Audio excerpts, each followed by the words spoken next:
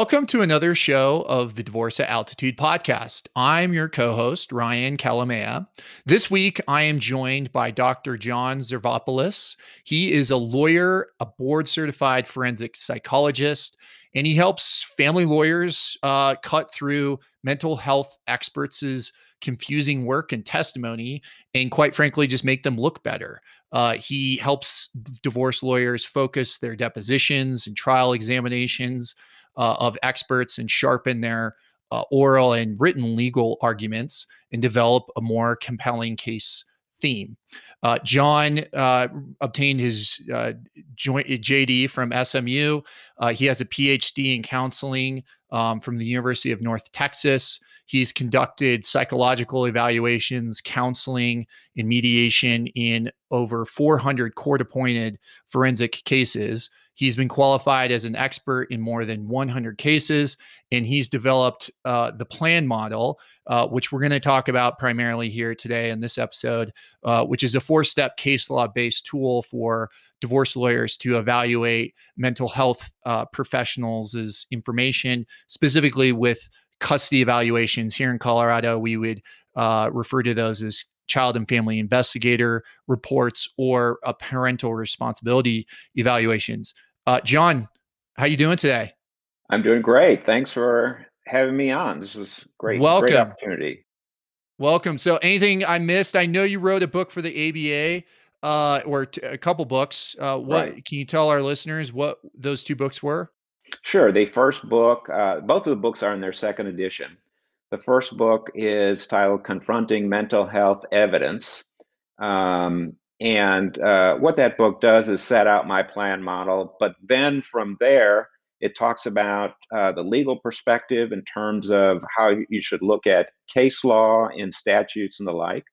And then the psychological perspective that talks about what psychologists bring to the table and what lawyers should be aware of in terms of noting the research in psychological literature and putting that together. And then I have some other chapters specifically written for lawyers on how to deal with various issues that come up in an evaluation, testing, domestic violence, sexual abuse allegations, a chapter on DSM-5 and how lawyers can deal with DSM-5, understand that. And again, it's all written specifically for lawyers. It's not just a psychology person writing it, but it's how you can use that material. And the second book is How to Examine Mental Health Experts. They kind of go together. That second book is very practical oriented. There's about 15 to 20 chapters on various issues that come up in examining or deposing a mental health expert. And some of those issues we'll talk about today. But each chapter has a laying out of the issue and then a look at the issue from case law and then from psychology's perspective. And then most of the chapters also have suggested examination questions for the lawyer. And then I talk a little bit about admissibility hearings, Daubert hearings in Colorado. They're Shrek hearings, basically, and also how to deal with examinations in structuring examination questions and the like. And I've read both books. They're very helpful. I think it's helpful for listeners, or important for listeners to know that you consult with divorce lawyers and family law lawyers, but I think it also is going to be helpful for anyone that may be going through a parenting evaluation, or they want to understand more about what goes into that process. In addition to just the lawyers that may be listening. And so in order to kind of set the scene, we listeners may recognize we have this hypothetical divorce involving Eric and Melanie Wolf, and they have children. And we're going to have a separate episode with an actual parental responsibilities evaluator here in Colorado, and they're going to talk about what goes into a PRE and an evaluation from someone that's done that here in Colorado. But what ultimately is produced is a very lengthy report. And I can remember still as a baby lawyer when I first got one of these reports, it gets into the history of the relationship, and then at the end it has conclusions or recommendations. And now, as someone who's seen a lot of these, it's like a judge. Whenever a judge issues a ruling, specifically on final orders, as a lawyer, you always scroll through the to the end, and then you just say, okay, did I win or did I lose, or what are the recommendations? Right. That's the same thing with parental responsibilities evaluations. So we as divorce lawyers do that. If Eric and Melanie, if we're having a PRE, a parental responsibilities evaluation, in Eric and Melanie's divorce, and then I get a report as Eric's divorce lawyer, and then I come to you, John, and I say, "Hey, I got this report. It's not good for Eric Wolf." What are the steps that how do you approach that report? Is it just that there's no way other than just throwing your hands up and saying we agree with the recommendations? How do you approach that? Well, let me first put it in the context that what we're going to talk about in terms of approach is how I, as a consulting expert, approach it. All right, where I'm looking at it from both case law issues as well as the psychological issues and methods that are involved in doing the report. All right, but the model that we're talking about is something that all lawyers can use. Sometimes you might not be able to retain a consulting expert. But what we set out today is going to be an outline basically for how any lawyer can start taking apart an evaluation in a systematic way. So you get this report, right? You're right to say they're long. They could be like 80 pages, some over that. They're like novellas, right? They're not reports, they're novellas. Let's say you go to the end, as you said, and the recommendations come out in your client's favor, and you feel real good about it. You start really sweating when those recommendations don't go in your client's favor. But you should still sort of be concerned a little bit, at least to look into it if it comes out in your client's favor, because maybe the evaluator, it wasn't pretty the way the evaluator got there, right? And so you need to be prepared for what kind of cross is going to come your way if that's the case. So my recommendation first is to grab a cup of coffee and sit down and just read through the report. No notations or what have you. You already know the recommendations. And maybe have a pencil or pen and note a couple of paragraphs or key sentences that talk in favor of your client, because you may be able to use that later on to anchor your examinations, all right? But nothing more than that. Just sit back and just read through the report, get a sense of it. And number one, you'll get a sense of the writing style. You'll get a sense that the evaluator kind of knows what they're talking about. And you also will sort of get a sense of whether the report itself leading up to the recommendations matches the recommendations. Sometimes we may find that the report seems to be tooling along in your client's favor, and suddenly there's a veer off to the left when it comes to the recommendations. It doesn't make sense how they got there, right? So sit back, read through it, and then get that sense of what the evaluator is saying. And now you're ready then to jump into analyzing. So, we had another lawyer, Jim Bailey, talk about prenups and how marital agreements, how what he called polishing the stone. He would read the agreement and then just continue to read it again and again, and you pull out different things. Is that a similar process to how you approach these mental health reports?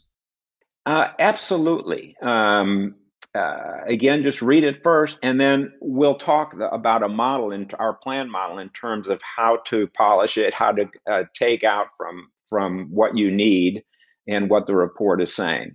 One of the problems is that lawyers sometimes, because they get overwhelmed with the amount of information, they don't address the report in a systematic way. They start going through the report and start cherry picking various issues, but they can't put it together in a whole, either from addressing it from the psychologist's point of view or tying it to legal arguments that they need to make for the court. So you mentioned the plan. What that's an acronym. What is, John? What does plan stand for? And walk us through those steps. Well, my practice is called PsychologyLaw Partners. And I developed that name several years ago because the focus of my consulting is not just providing the lawyer with psychological feedback, but also tying it to the legal cases and legal issues that are a part of the case that you're working on. And of course, in Colorado, we're dealing with case law involving experts and also the statutes around PREs and the like. And so the plan model is psychology law, that's PL, analysis model, AN. All right, so plan model. And there's an underlying question that accompanies the plan model. And that question is, how do you know what you say you know? All right. How do you know what you say you know? And lawyers have to keep that at the top of their mind as they're going through the report and every other instance in which they're interacting with the work of the expert or taking the deposition or examination question and the like. And really, that is really the focus of the Dahlberg cases and the Shrek cases and other cases nationally. The court isn't supposed to just take it just because the expert says it's so. They have to show their homework. And asking how do you know what you say you know is the foundational question to starting to systematically take apart and understand the evaluation. And the underlying assumption, or not assumption, but the guiding light is reliability, right? And so how do you break down a PRE in figuring out how they know what they know, and, as you say, as well as determining whether or not the opinion is, or the report is, reliable? Well, we're talking about reliability, right? And sometimes that word is used almost kind of a clinical sense. Everyone has their own notion. It's burdened by all this case law and so forth. But Dahlberg has a nice synonym for reliability. It says evidentiary reliability equates to trustworthiness, right? So the question is ultimately, is what the expert's saying trustworthy? And in my view, as you go through taking apart the evaluation through these steps, you have to, as you ask the how do you know what you say you know question, you're thinking about how is what the expert's saying, can we trust this? Can the court trust this testimony? If you take that track, then all the legal arguments for reliability in the case law follow along as well. So there are 4 steps to my plan model. And each step should be taken sequentially. You start with step 1, which is qualifications, step 2, which is dealing with methods, how the expert developed their data. Step 3 is conclusions, how the expert developed their conclusion. That's reasoning reliability. And step 4 is the opinions and recommendations, pulling all the previous 3 steps together. Each step has a basis in both case law and in psychology's research literature and research and literature. And so, in essence, one could theoretically have a motion to exclude on any one of those steps. But as you'll see as we go through this and take this apart, you can really find the strengths and weaknesses of the evaluation and whether it's sufficiently trustworthy for the court to accept it. Okay, so step one, the expert's qualifications. So, would an example, Eric Wolf, let's say that he's dealing with a relocation. You're based in Dallas, Texas. If Melanie Wolf in our hypothetical wants to relocate with the children to Texas, what are the qualifications or things in terms of step one that you are looking at in that PRE or CFI's CV or background? Well, the first thing is what are the training and work experiences of the expert? Okay. Look to the CV and look to the website as well, right? The CV is really kind of the brochure for the expert. They're not going to put stuff that's negative or what have you in their CV. They're trying to, most of the time, legitimately show the court what their background is, what they have. But, as we all may do at certain points, they may be puffing certain qualifications, right?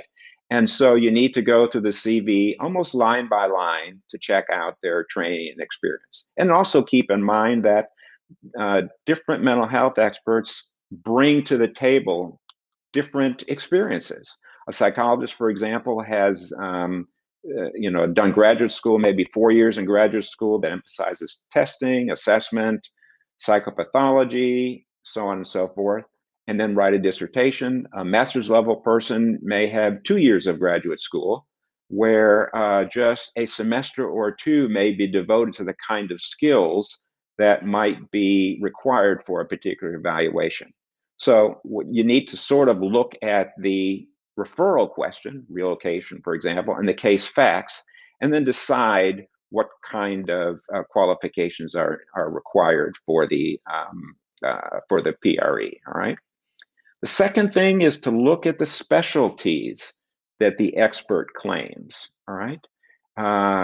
Does the expert have any specialty in issues related to relocation, for example? That might not disqualify them, but if they don't have that sort of expertise, you may call into question the kind of conclusions and opinions they have a little bit later. Do they know the research and the like? Usually, particularly on the website, experts will list specialties. In a deposition, you might want to go through the specialties they list and ask them, how did you gain this specialty? Or are you just putting it there? And you may get a lot of information that might be helpful later on, particularly for crossing the expert to see if they're puffing, for example, their opinions and so forth. And the third thing to look at in step one is what professional organizations do they belong to? Most psychologists will belong to the American Psychological Association. And if they're doing PREs, they will also probably belong to AFCC, or the Association of Family and Conciliation Courts. All right. If they don't, and if they're not psychologists, they'll usually belong to AFCC. And Colorado has an AFCC chapter, right? If they don't belong to organizations like that, it sort of calls into question their commitment to what they're doing, particularly if they are frequently doing these kinds of evaluations. But these organizations also produce guidelines that you can make use of later. APA, American Psychological Association, has guidelines for child custody evaluations, for forensic psychology.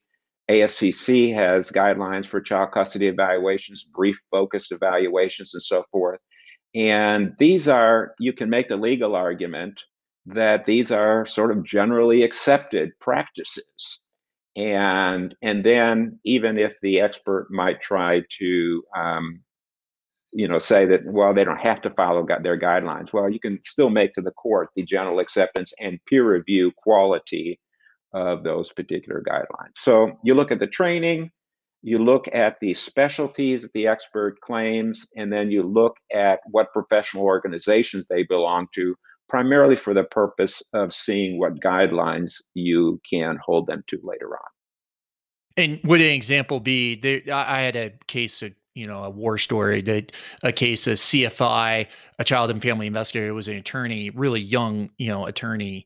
And the CFI didn't interview a significant other that was living in the household, and it was a critical witness and component of the case, and the judge just summarily discarded the recommendations by the CFI because the kind of methodology, which we're going to get into. But would the AFCC have regulations or guidelines on what witnesses they interview and what you call collaterals, the various steps that you need to go through, and if there's an oversight or a shortfall in those guidelines, then you can really highlight the lack of qualifications because they didn't follow or may not be familiar with those guidelines. Is that an example? That may be too much in the weeds for those standards and guidelines. Certainly, those guidelines will say that you need to connect and touch base with collateral sources, either people and also looking at records and so forth. But oftentimes statutes, for example, in Texas, detail what collateral sources you need to look at. And that may also sort of be true in Colorado. I've forgotten that. But the fact of the matter is that and we'll get into the methods in a little bit, if they don't deal with the collateral source, particularly significant collateral sources when they're doing the evaluation, the question comes up as to whether they can really support their opinions, right?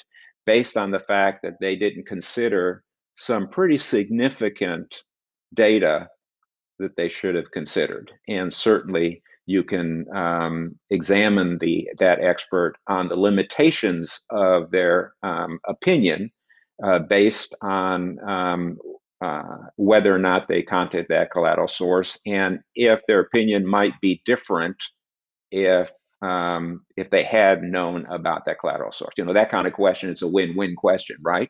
If it was different, yeah. If they say it wasn't different, then you can show by the significance of that source that the expert is really kind of doubling down inappropriately on their opinions. Yeah, and I jumped the gun in terms of that example because that takes us into step 2, which is the determining the method, the reliability of the methods. Can you explain to our listeners what's step 2 of the plan model? Step 2 has to deal with what I call methods reliability. All right, that's kind of the ultimate. That's what Daubert was initially emphasizing. What about the methodology and other sort of related cases? The way I break that down is I consider 2 frameworks. The conceptual framework, that is, what's your goal and how do you put together what you want as an attorney in terms of evaluating whether the expert looked at the best interest of the child appropriately. And the second is the practical framework, which I'll get to in a second, and that's the actual methodology. The conceptual framework is basically a nice best interest framework. All right, it's 3-pronged. It comes from the American Psychological Association's child custody guidelines, which are, by the way, being in the process of being revised right now. I hope that guideline stays in, right? But it says that evaluations should consider 3 things: the parenting fit, that is the strengths and weaknesses, the abilities, deficiencies of the parent, the needs, psychological and developmental needs of the child, and the resulting fit. Okay. What I tell lawyers is, oftentimes the best interest argument is pulling from so many different sources because case law and statutes are looking at a bunch of different factors that it seems kind of difficult sometimes to pull it all together to make your argument. But here, if you can make your argument and see how the evaluator has looked at the parenting issues, the child issues, and the resulting fit, that's a very nice 3-part best interest argument, right? And you make your arguments on that, on those 3 prongs, and then you get into fitting in the best interest factors that the statute and so forth will do. On top of that, when I was talking before about how you might read through an evaluation, then suddenly get to the 95 pages of the report, and then pages 96 and 97 come up with recommendations that go against what seemed to be flowing in the previous 95 pages. Well, that's the resulting fit part, right? And so there's different ways, nice ways of using that conceptual framework. So after you get your goal there and kind of get a sense of how you're going to present the issue of the best interest, then you look at the methodology that the expert used. This is what I call the practical framework. And I have basically a three-prong metaphor for that. It's what I call the three-legged footstool. All right, and you can use that to organize your thinking as a lawyer, and also use that as a metaphor to the court. Right, you have the footstool that is the evaluation, and if you're going to have a stable footstool, each leg has to be strong. If one of the legs are a little bit weak, then the footstool may wobble. If two of them are weak, then the footstool may wobble more or just kind of fall apart. So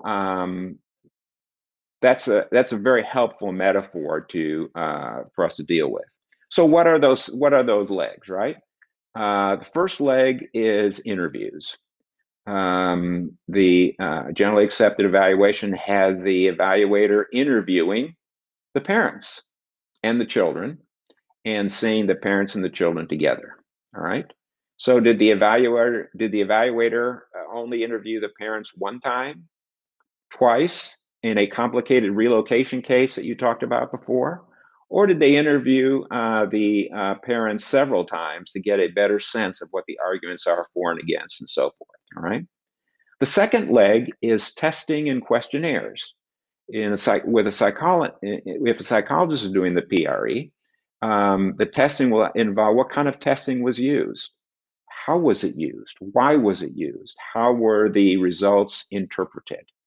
I also put questionnaires there because most evaluators will have parents fill out questionnaires, but I put it in the second leg rather than the first leg, because sometimes evaluators will use questionnaires as a substitute for interviews. Well, I'm going to ask the same question, I get the information. Well, questionnaires can be extremely helpful, but where do parents fill out their questionnaires? At their kitchen table, maybe with a cup of coffee, maybe with a glass of wine, maybe with someone else helping them fill it out. Interviews are different. You can ask the same questions in interviews, but if the evaluator wants to elaborate on an answer, they can do that. Or, if this doesn't make sense, what do you make of that? And ask those kinds of questions. So testing and questionnaires are in the second leg. And the third leg is collateral sources, kind of what you were talking about before. Who are the collateral sources that were contacted?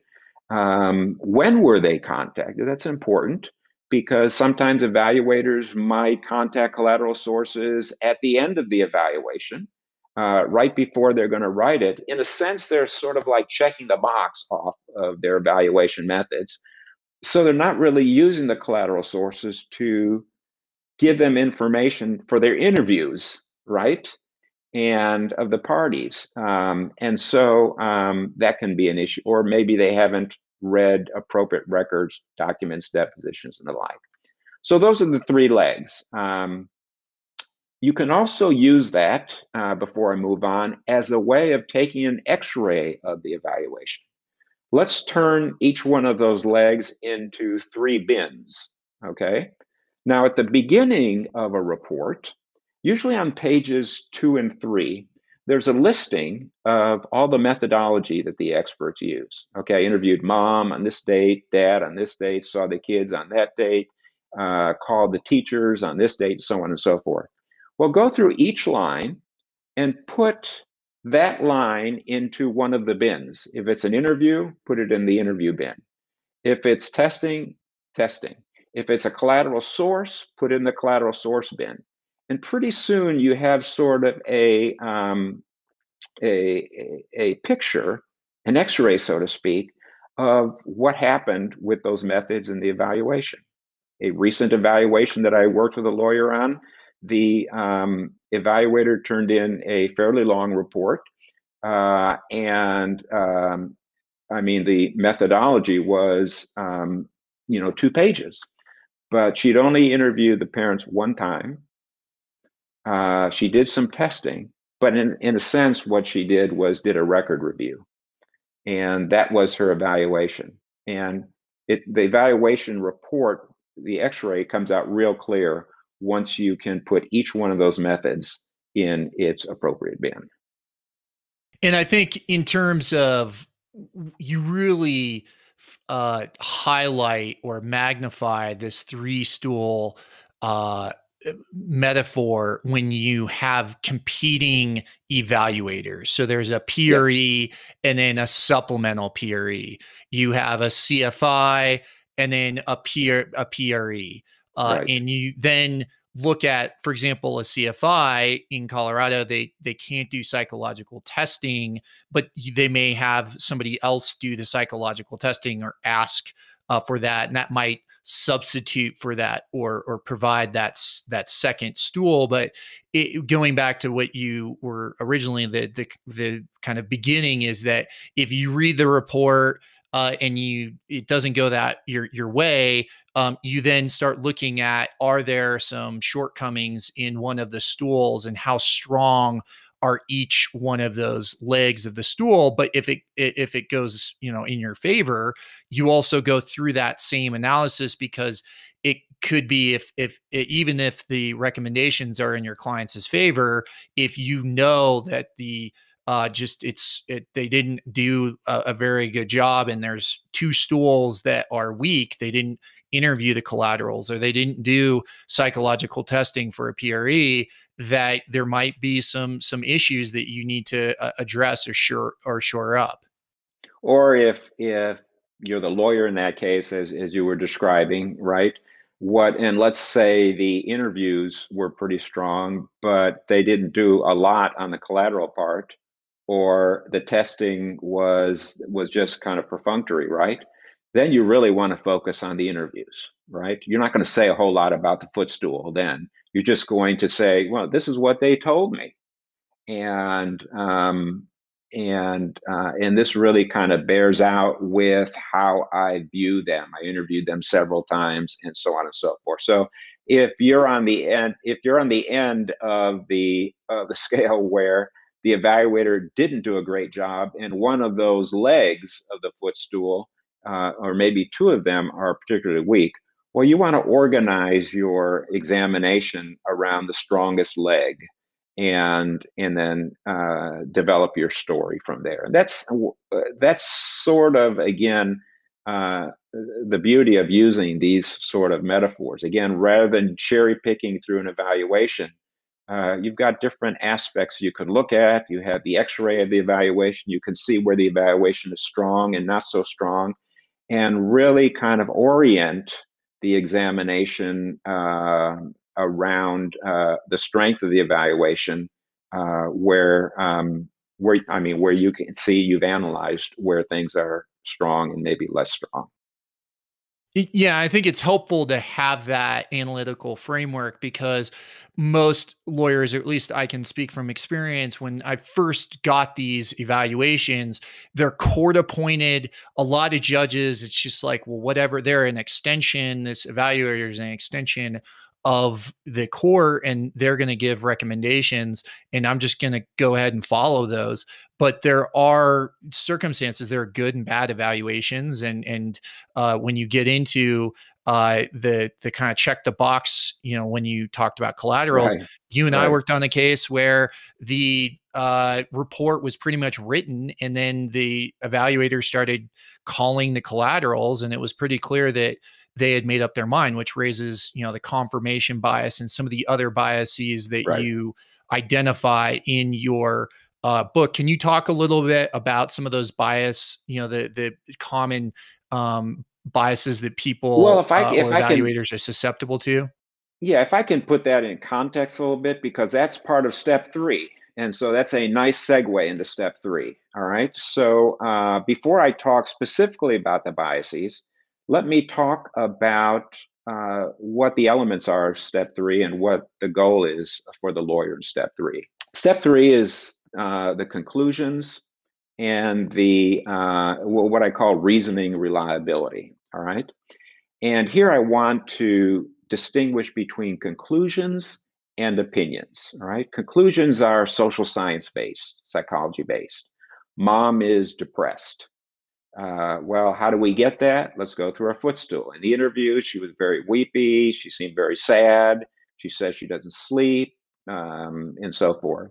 In the testing, the depression scale on her MMPI is elevated. And the collateral people that I contacted talked about mom always feeling sad and depressed. Okay, so I make the conclusion there that she's depressed. All right. Opinions are different. That's step 4, where opinions are and recommendations are really applying the conclusions to the legal standard, best interest of the child, and so forth. For example, a mom could be very depressed, but that doesn't mean she should have less time with her child, right? So you have to distinguish those two.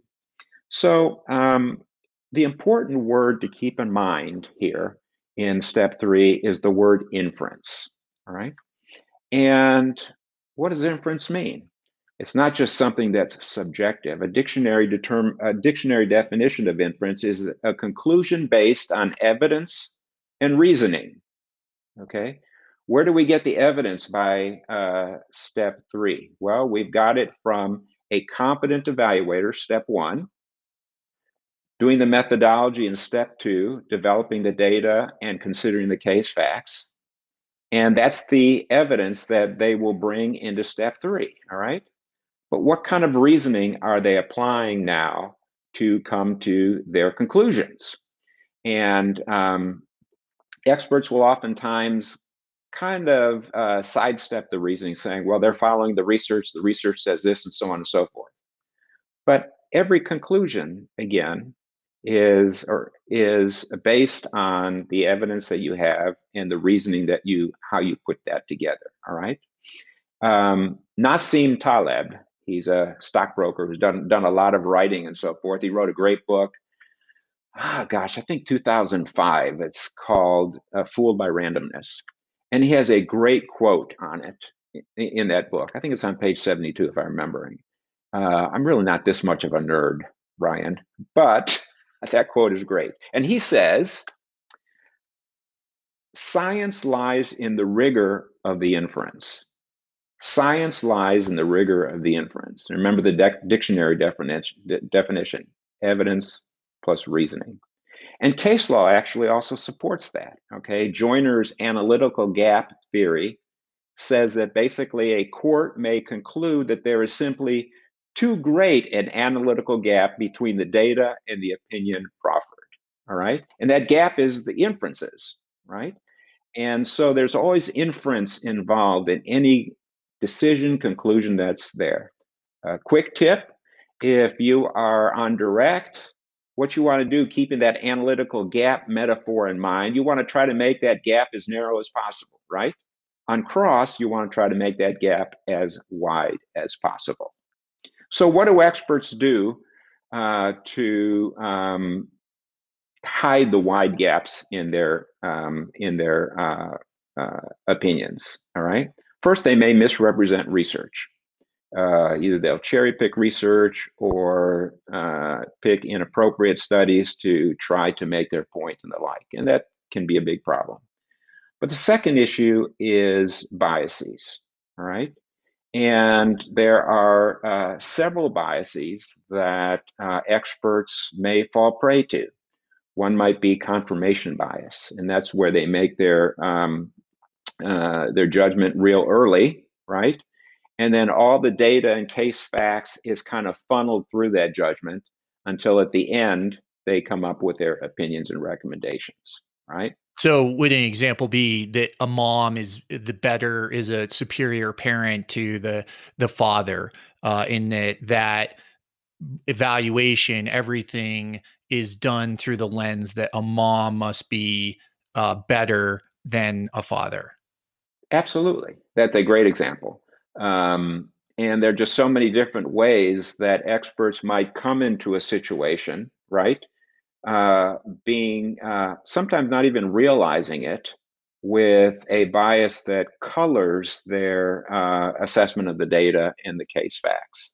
There's hindsight bias. Hindsight bias is when you look back and try to make things more perfect than they really are. Okay, life is messy. Things happen in life, even in evaluations, right? Usually, if an evaluation is ordered, there's been some messiness in the family, and maybe messiness in the way the family is coming apart, right?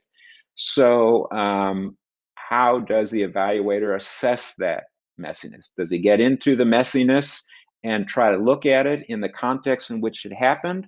Or does he look back right now and try to think, well, they shouldn't have done that, he shouldn't have done that?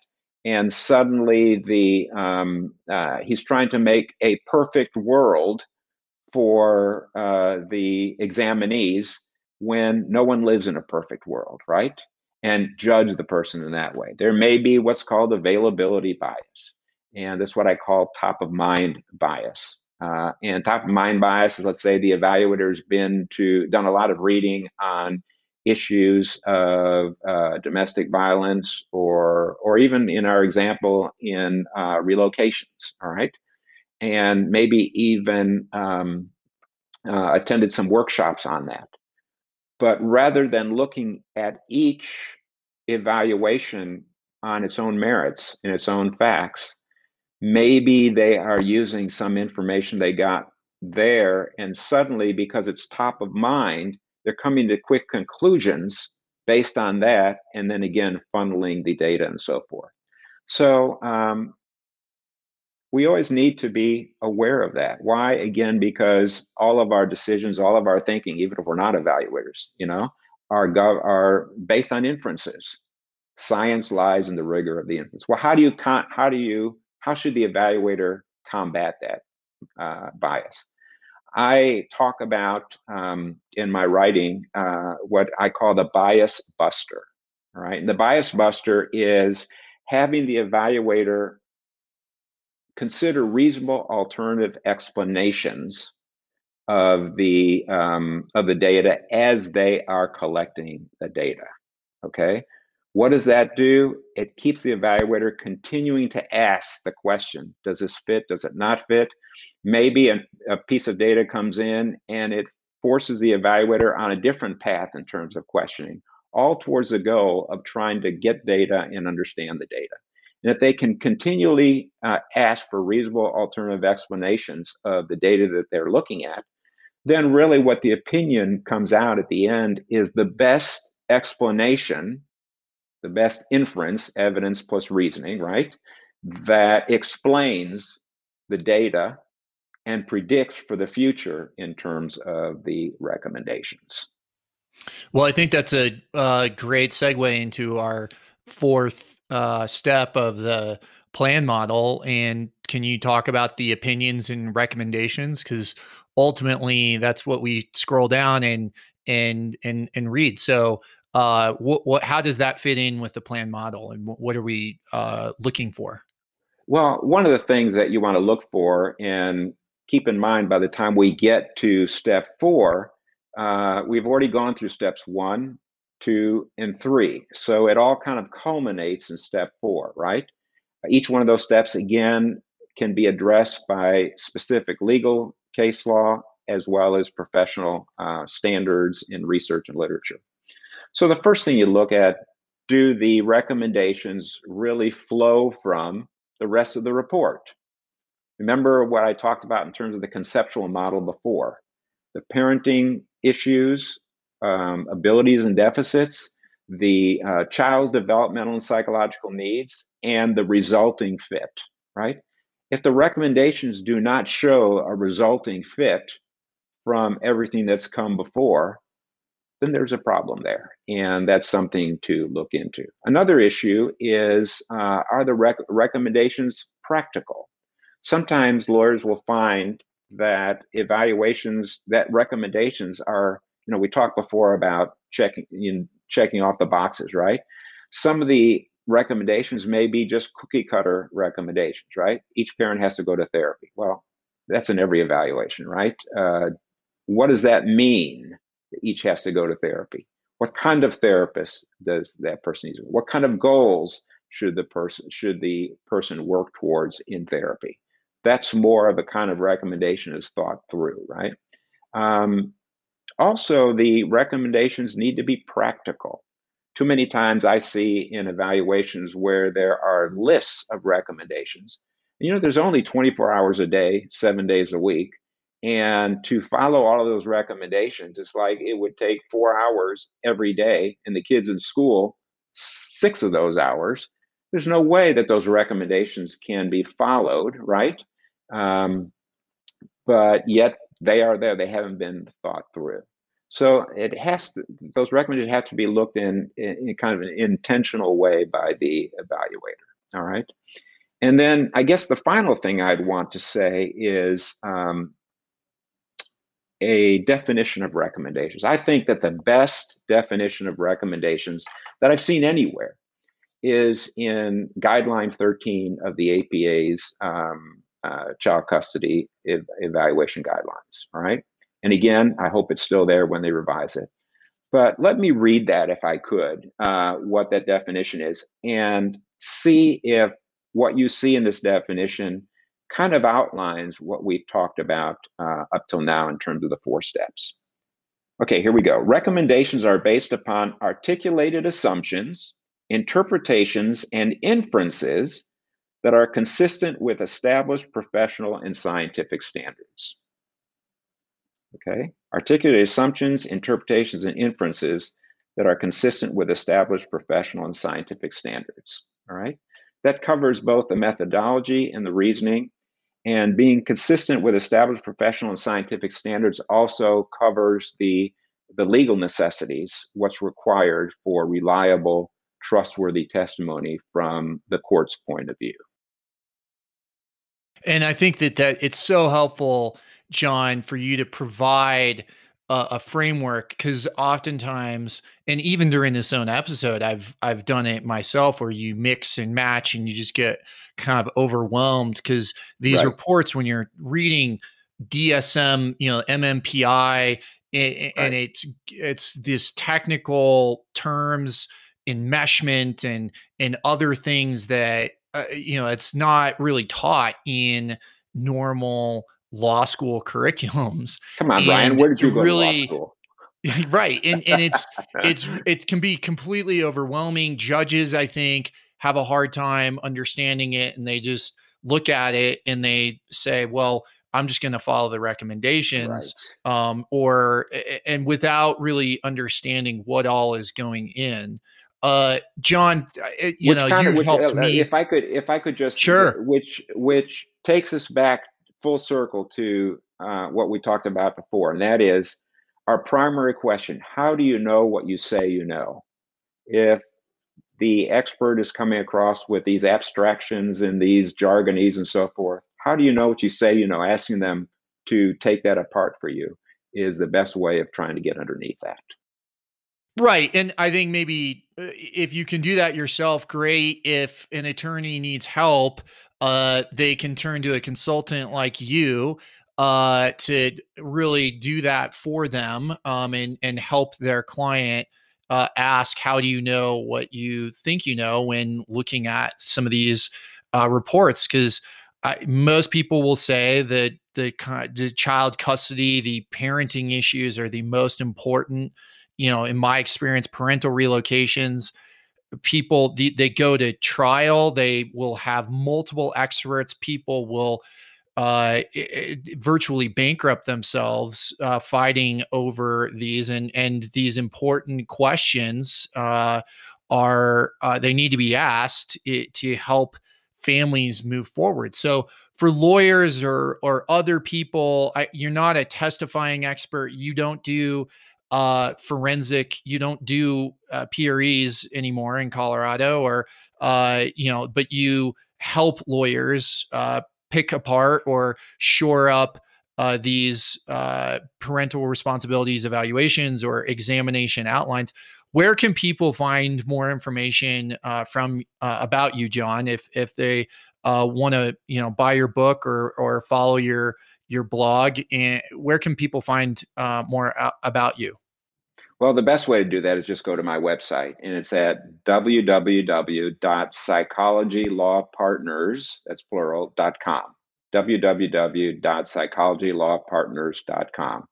And there at the website, it explains what I do, why I do it, the different services that I provide, and also a link to an archive of the last 18 months of my newsletter that I send out twice a month. And those newsletters are offering lawyers tips on how to deal with mental health experts, their work, and their testimony. And I know, I mean, you're a prolific writer, John. I know that your most recent newsletter was about tying the legal arguments and the recommendations to the legal arguments. And you and I are going to be presenting at the upcoming Family Law Institute for Colorado divorce lawyers in August. I look forward to doing that presentation with you. And thanks so much for taking the time to join us at Divorce Altitude. I think that was very informative and helpful for people that are going through a child custody evaluation, or lawyers presented with a PRE or a CFI report and asking themselves, how do I look at this in now and in the future? So thanks so much, John, for joining us. And thank you so much, Ryan, for letting me be on with you. It was fun. We'll have you on again. Thanks. All right.